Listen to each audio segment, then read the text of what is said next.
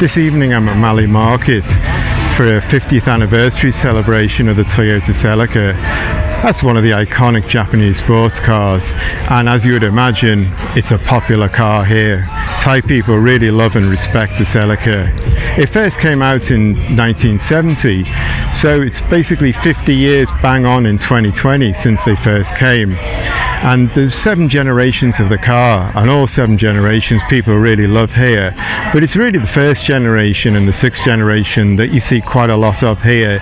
The others are pretty rare, you don't see very many, but I'd expect to see members of all 7 generations here tonight.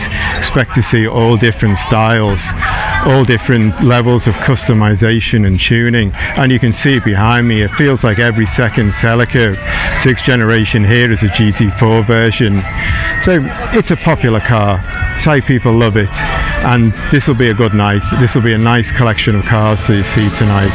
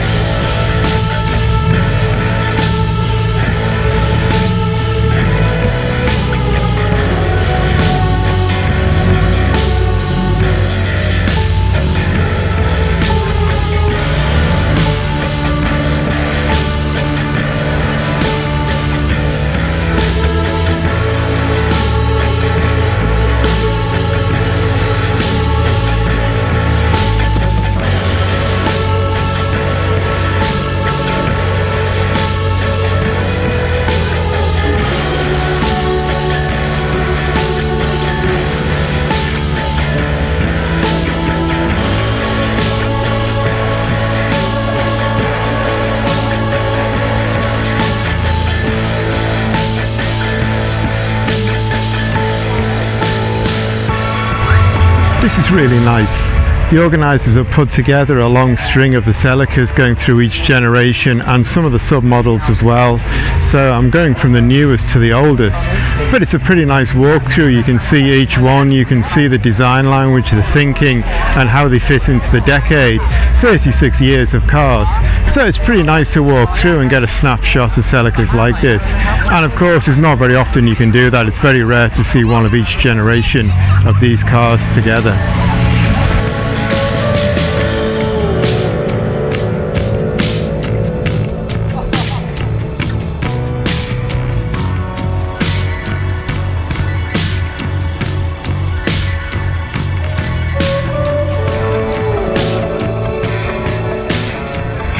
It wouldn't be a 50th anniversary meet without at least one Celica in rally colours.